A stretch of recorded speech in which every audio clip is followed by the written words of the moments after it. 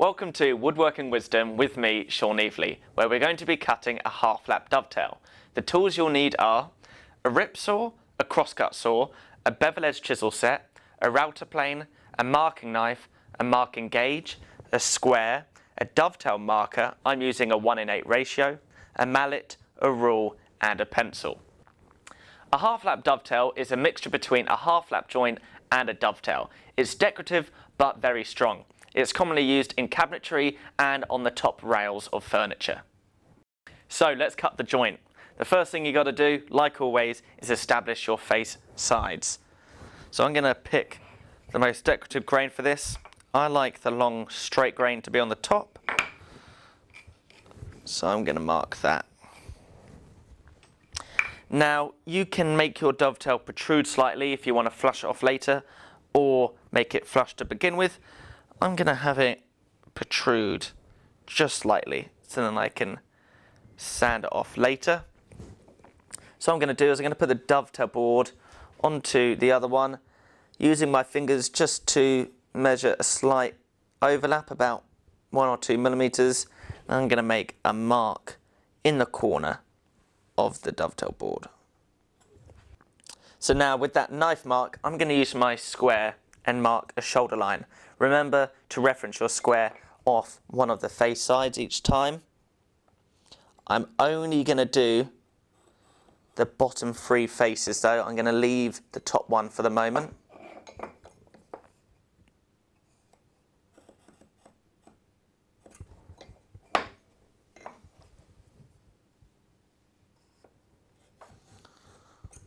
The reason I'm not doing a shoulder line on the top just yet is because I want to mark out the dovetail and I don't want a line going all the way across the board because that's unnecessary material I'll have to remove later. So I'm going to get my dovetail marker. I've got a 1:8 ratio here. I think that's really pleasing to the eye. And I'm just going to line it up to the corner and draw a line down. I'm going to do that on either side.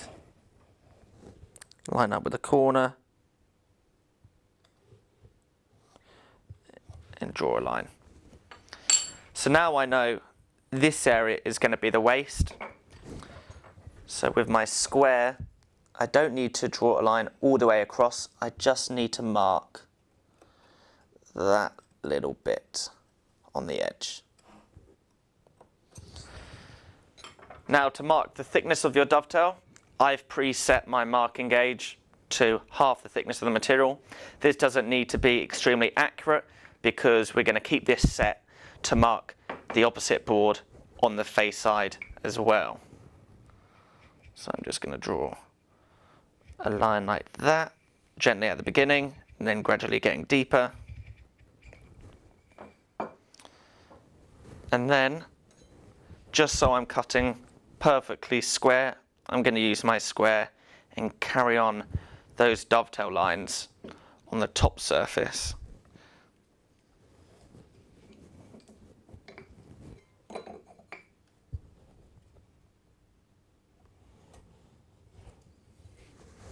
Okay, so I'm going to cut this out, clean it up, and then we can mark out the mortise. So when you're cutting these dovetails, the most important thing is to cut in a straight line. Even if you're veering off the line, don't turn the saw blade back on track. You just got to keep cutting in the direction the saw's going. If you don't do that, you'll end up with a curved wall, and then it's impossible to then cut a curved line with a straight saw in the mortise. So roughly line up the saw with the dovetail mark you made and cut straight down to that marking gauge line. It doesn't matter if you're slightly off.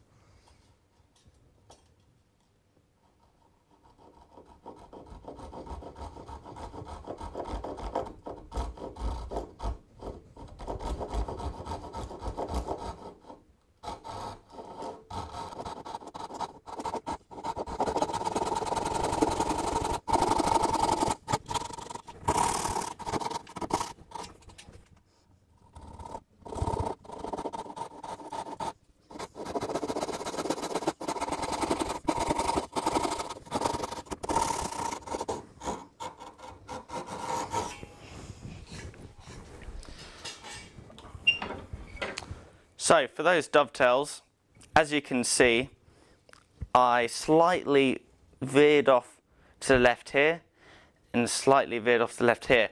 But I didn't turn the saw blade, I just kept on cutting in a straight line, because when we mark out the mortise, we're going to cut the mortise to fit this perfectly. And you're not going to notice in the final joint that it's not perfectly 1:8 ratio. So for the dovetail cut, I was aiming to cut on the line.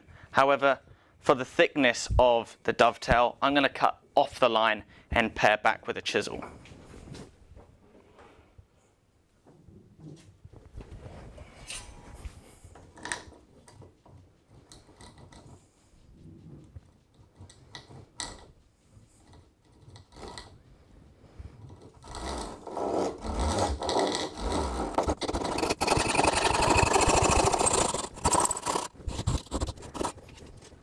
So now all the rip cuts are done, I'm going to switch over to the crosscut saw to remove all this waste.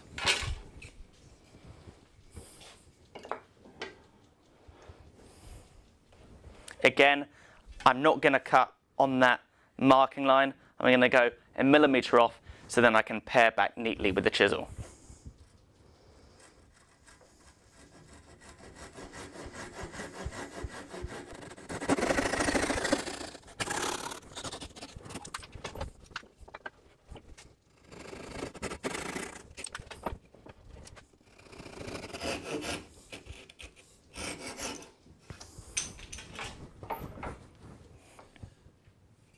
Okay, so now I've removed all the waste, I'm going to head over to the bench dogs and use a router plane to clean up this face.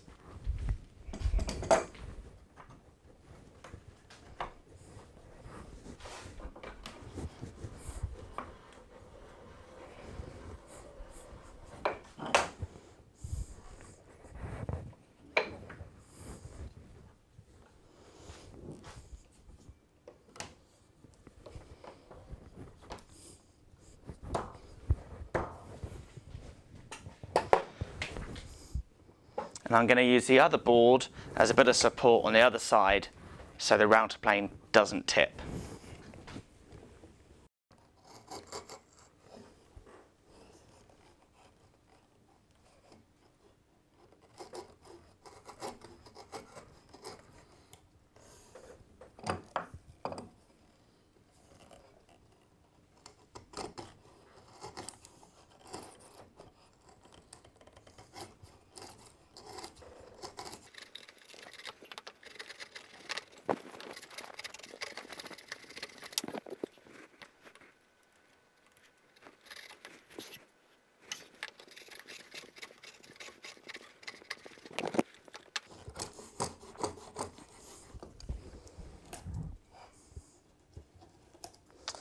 So I'm just taking small passes until I meet that marking gauge line.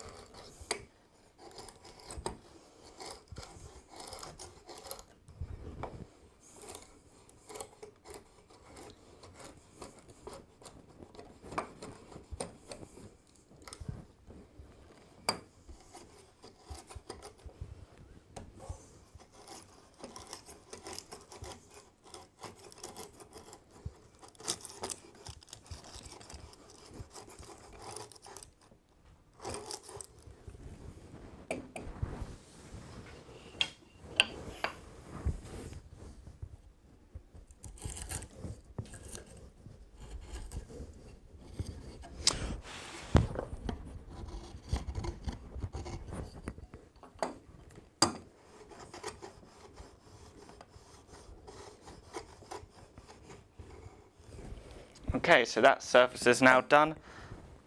I'm now going to move over to this chisel to pare back these shoulders. Taking little bits off at a time and then eventually moving over to my biggest chisel to put that into that marking line to make that final cut. You want to use the largest chisel you have so you get the straightest line.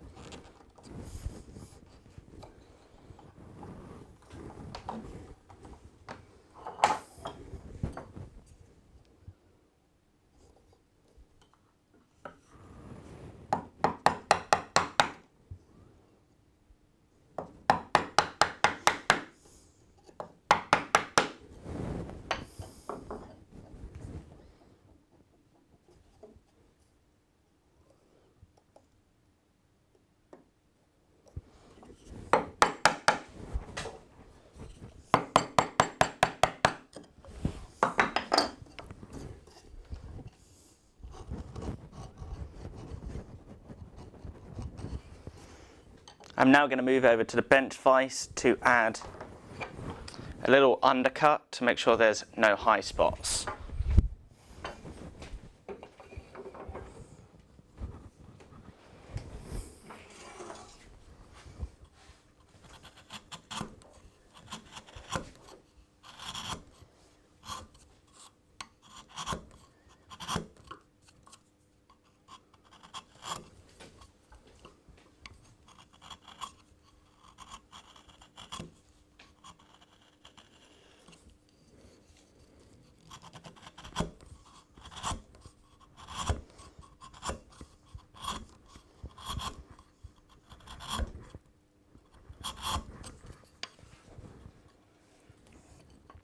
An undercut is when you remove a tiny bit of material on the inside of the joint, lower than the marking line. You don't want to go lower than the marking line on the outside. You want to keep this faint white line here. But on the inside, you lift up the handle ever so slightly to remove a bit more material, literally only a fraction of a millimetre. And that's going to ensure there is no high spots higher than this marking gauge line that will prevent the joint from seating snugly together. You can also use a rule to put on the surface, and if it's touching at the front and back and There's a tiny little gap in the middle, that's what you want. If it's off one of the edges, you know that the middle is too high.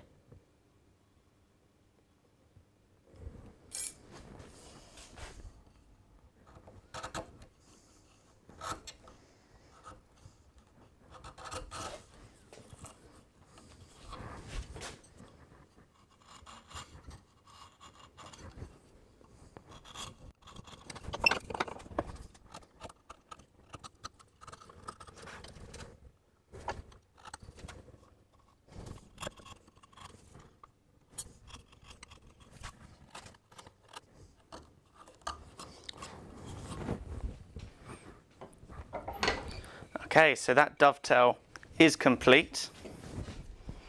Now we're going to bring it over to the other board. Check that shoulder line, that looks pretty good.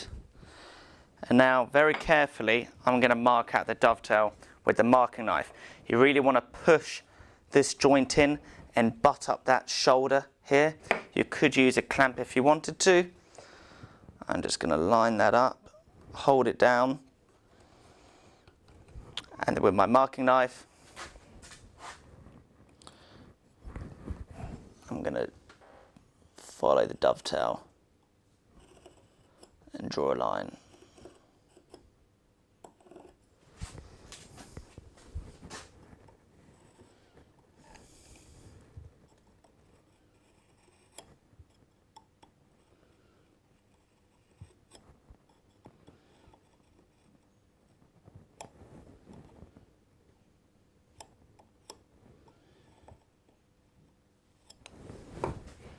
Okay, so now I've got the dovetail marked out. I'm going to carry on those lines down on the faces with my knife, put that into the cut I just made, butt up the square and draw down to the center of the board. I'm going to do the same on the other side, still referencing off the face side with the square.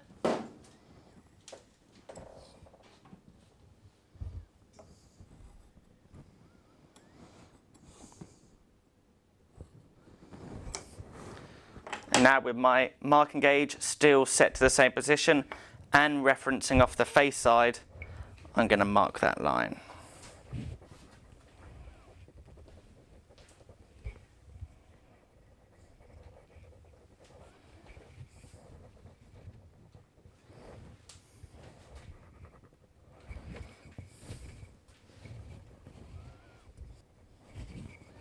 Okay, so we've got the mortise all marked out.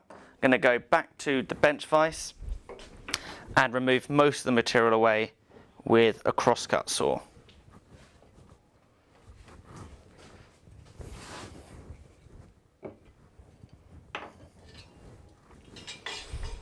I'm not going to go right up to the line, I'm going to pare that back with a chisel.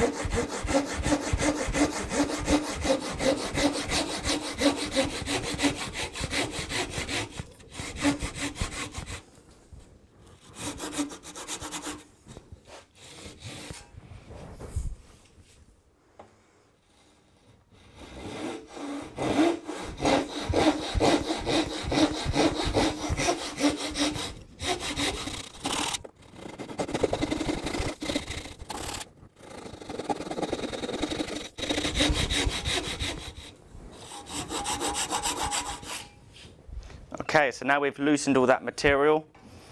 I'm going to hog away most of that waste with a chisel. I'm going to position the face side, the area of the joint that you're going to see, towards me.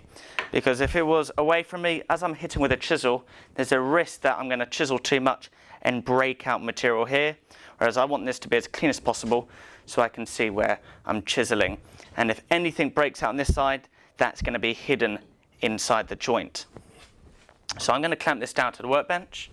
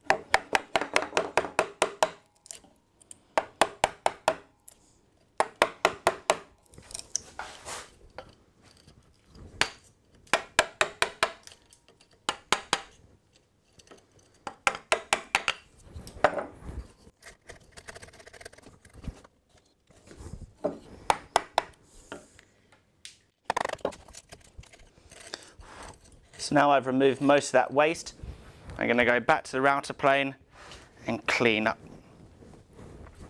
Let's do that again. So now I've removed most of that waste, I'm going to go back to the router plane and clean that up.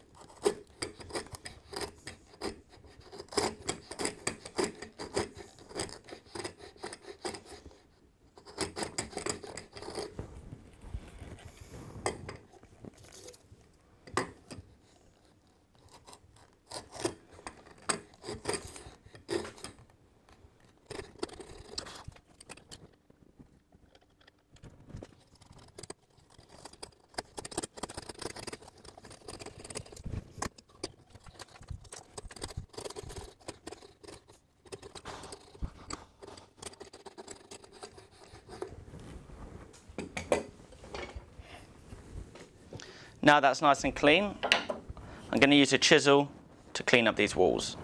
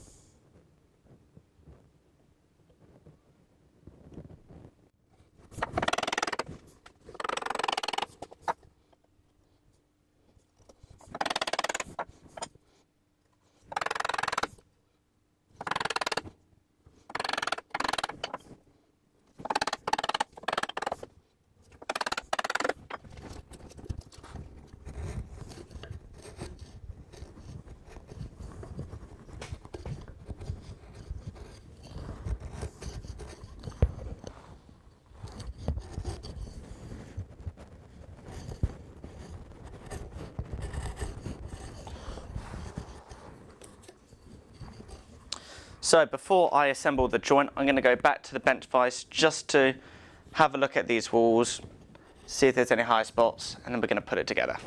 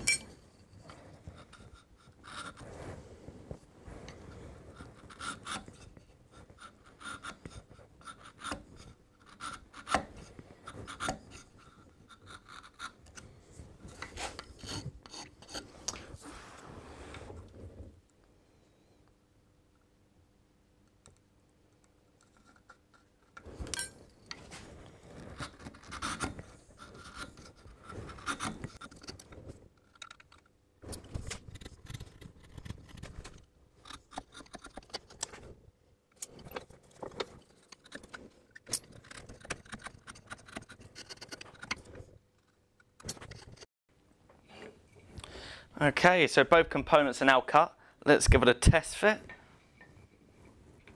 It's pretty snug. Yeah, that fits nicely. What I'm going to do now is take it apart, add some glue, and that is the joint complete. So because I'll be sanding this joint after, I'm going to add glue on all the surfaces, and if there's any squeeze out, it doesn't matter because I'll be removing it later. The good thing about adding glue on all the surfaces is if there are any gaps, the glue can often fill those or at least swell the wood grain, and the wood itself will fit it in.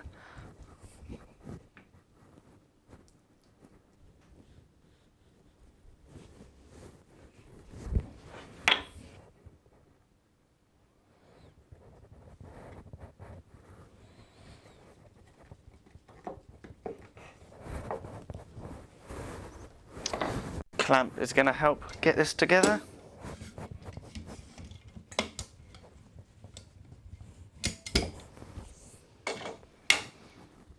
There we go. Alright, so I'm going to let this sit overnight, and in the morning we'll see what it looks like.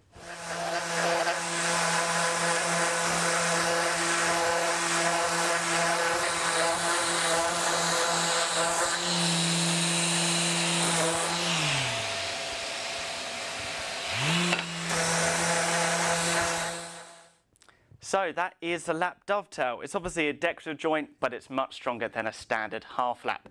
So I hope you enjoyed this video. I hope you learned something. Remember to like, share and subscribe, and we'll see you in the next one.